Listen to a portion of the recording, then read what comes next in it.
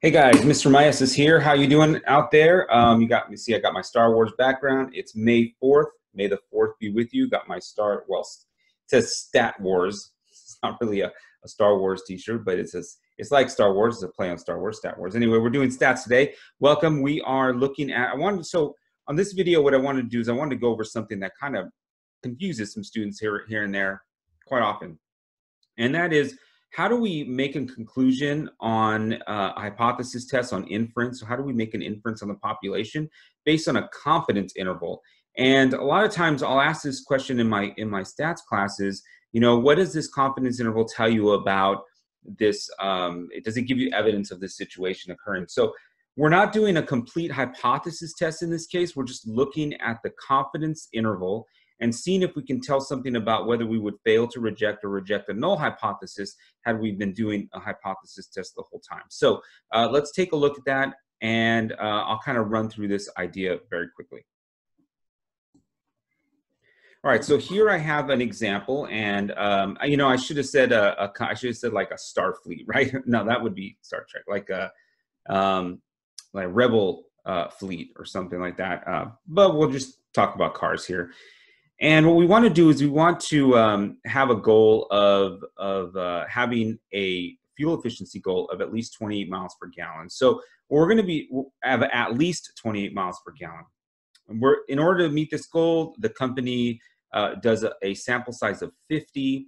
They randomly select it. They find a mean of 27.02 miles per gallon and a standard deviation of 4.83. Is there evidence? So anytime we see evidence, if you see my other videos where we're talking about hypothesis test, anytime it says, is there evidence, we're doing a hypothesis test, some sort of inference procedure. The question here is there evidence that they've failed to attend their economy goal? So let's first talk about the hypothesis test. So if we were going to write a null and alternative hypothesis, what would those be? Well, our null hypothesis, let's see if I'm writing here. Our null hypothesis is going to be mu is equal to 28 miles per gallon.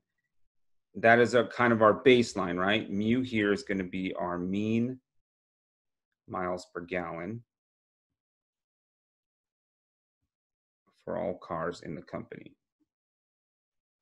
And I know if my handwriting is bad, sorry about that,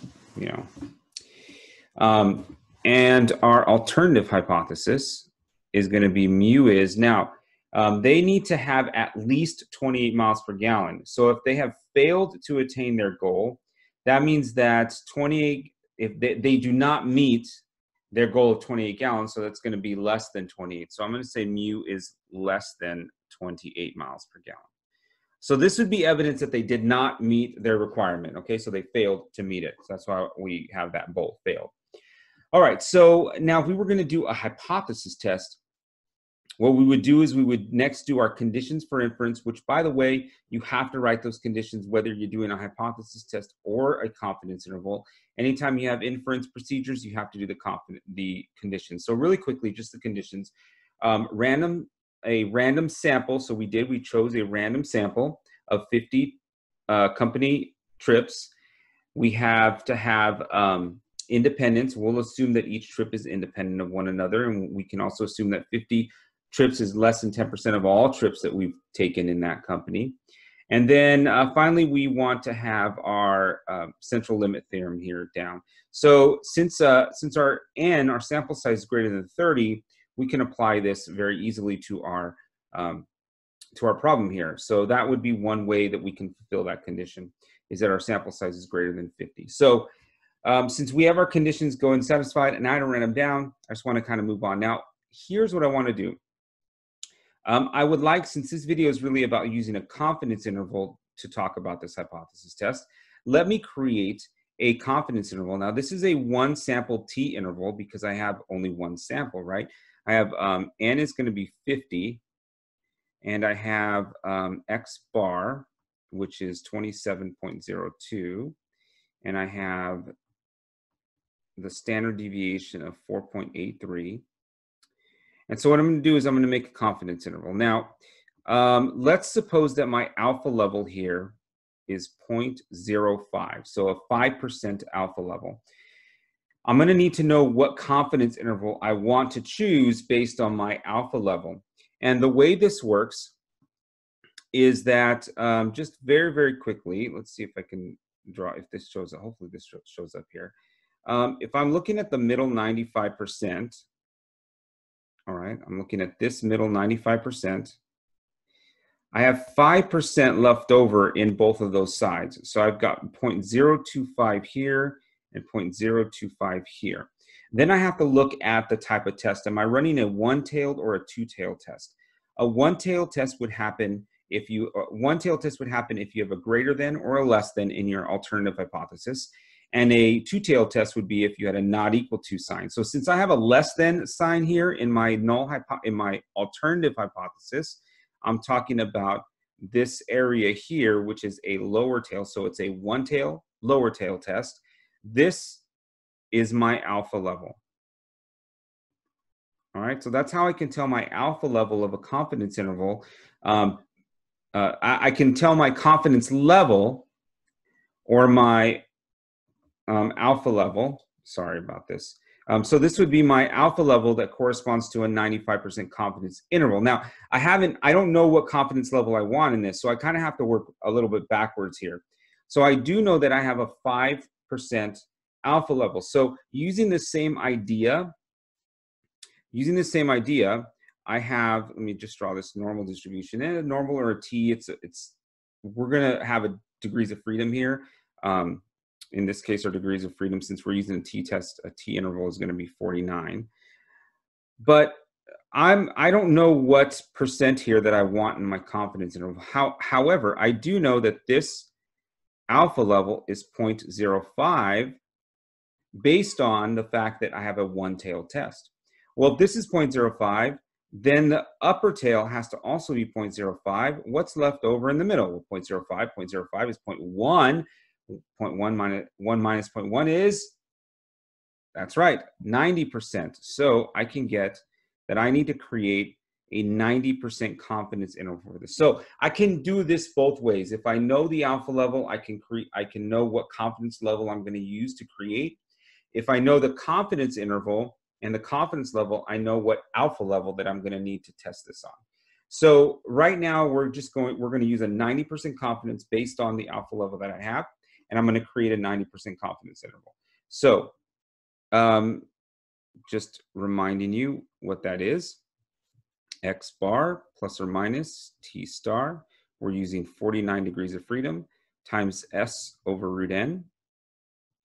Okay, so we've got 27.02 plus or minus, and I'll get that in just a second. S, which was 4.83 over the square root of 50.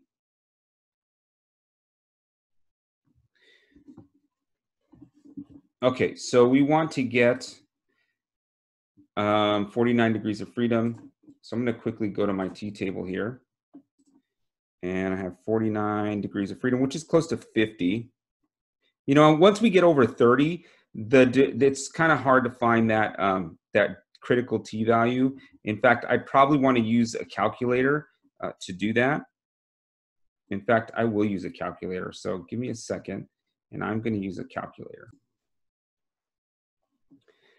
So I have my calculator here, and I did an inverse t. So I did an inverse t distribution. I have 95% because I have a 5% alpha level, which subtracted as 1 is 95. With 49 degrees of freedom is going to give me 1.67655. All right, so I've got 1.67. All right, and you know what? Since I have the calculator here, I'm going to just use the calculator to calculate this. To go and count. I don't know why my calculator shrinks so much. All right, so we're going to do a 1 statistics, confidence intervals, t interval, and we're going to use stats to do that. My X bar is 27.02. My standard deviation is 4.83. My N is 50. And we're going to go a 90% confidence level. And we're going to have 25.87 and 28.17.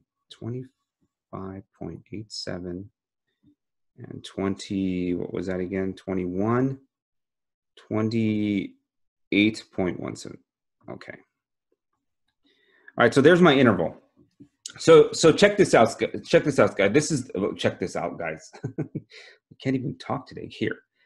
So check this out. What we're going to do is we're going to say, right, we always write this in context. We are 90% confident that the true mean, what are we talking about? Miles per gallon is between the true mean miles per gallon for all cars, all right? So all the company cars is between 25.87 and 28.17 miles per gallon. Now I'm just kind of doing this really, really quickly because I want to get to the point of this video. So the point of the video were a couple things. The goal was, one, I did want you to see where the confidence level comes from if we're looking at an alpha level, and where the alpha level comes from if we're looking at a confidence level. The second thing is, how can we take our confidence interval and make an inference on the population, or make a conclusion of the hypothesis test based on our confidence interval? Let's take a look at that now. So we've got, I'm going to shrink this down just a bit here. We were trying to have a null hypothesis that the mu, the mean, was less than 28 miles per gallon. So what we're going to look at our confidence interval. And we're going to say to ourselves, self is the null hypothesized value within our confidence interval. The null hypothesized value is 28. Is that within my confidence interval? Yes, it is, right? It goes from 25.87 to 28.17. Yes, I know it's only 0.17, and it's like more, there's more space towards the 25 than it is towards the 28. But the fact that the 28 is within our interval tells us this. It tells us that, hey, it is possible that 28 is our true mean.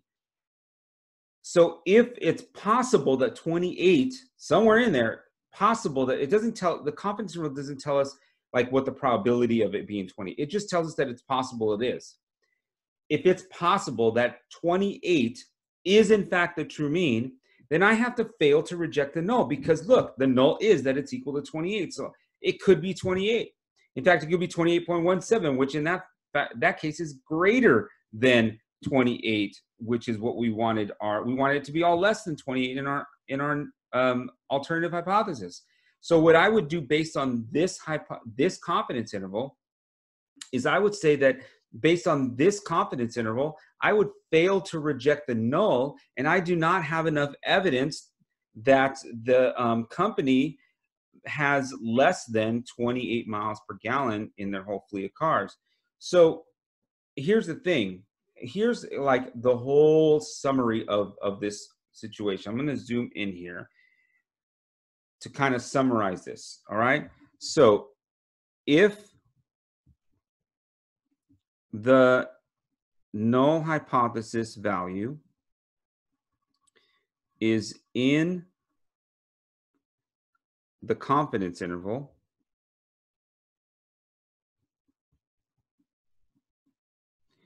then you're going to fail to reject the null, which means that there's not enough evidence that the alternative is. Now, that doesn't mean that if the null hypothesis value is not in the interval, do you necessarily always say, well, we're going to reject the null. So here's the thing that's tricky about it. Okay, if we had a not equal to, all right, if we have a not equal to sign in our alternative hypothesis, then yes, if the null hypothesized value is not in the interval, then we would reject the null, because it didn't matter if it's greater than or less than. But we really want to be cognizant of which way the inequality is going in the alternative hypothesis. In this particular case, the inequality is less than. So we would have wanted to see is in our confidence interval, both values, the lower end and the higher end, both less than 28. If they had been both higher than 28, then that doesn't really even make sense for what we're doing for our alternative hypothesis, right? In fact, that's even worse because it's like they really, really failed, right? So most of the time, you're not going to have that case in a stats class, but it is something to be aware of because it might happen in real life.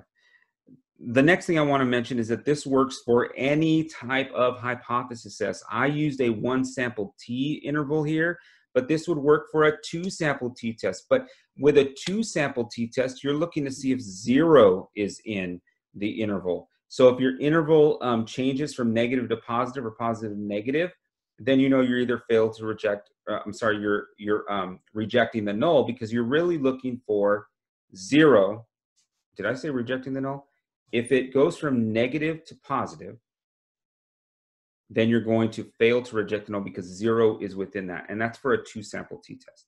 For proportions, for inference of proportions, you're doing the same thing. For a one prop z-test, you're looking to see if the proportion is within your interval. Again, it's all about whether or not the null hypothesized value is in your interval. If it is in your interval, you're going to fail to reject the null. And I think I have somewhere here, I think I did another, I think I have this written down as well. Here we go. Here's some examples of that written down. So this is a 2 sample t-test. So, I mean, you can take like a little, pause it and take a little snip if you want. Here's some examples of what I mean by whether you reject or fail to reject the null based on what that confidence interval looks like and what those hypotheses might be. So it's really not that difficult, guys, to figure out how to make an inference by using your confidence interval. Now, this is particularly important for my students. So for my students, if you do the hypothesis test and you do an entire hypothesis test, and I ask you specifically, use your confidence interval to answer the question, then you're not going to get any credit. Because I didn't ask you to do a hypothesis test, I asked you to use the interval, okay? And that the AP, if you're an AP student watching this, the AP statistics exam does that often too, where they ask you about the interval, and some people write an entire hypothesis test, and you don't get anything because they're not asking you about a hypothesis test, they're asking you about confidence interval. So do the confidence interval, all right? Okay. So that's all I got for you from the Rebel base, all right? And we will hear from you or see you or Zoom or whatever else this world has for us. I'll catch you next time. Don't forget to subscribe, guys. See you later. Bye.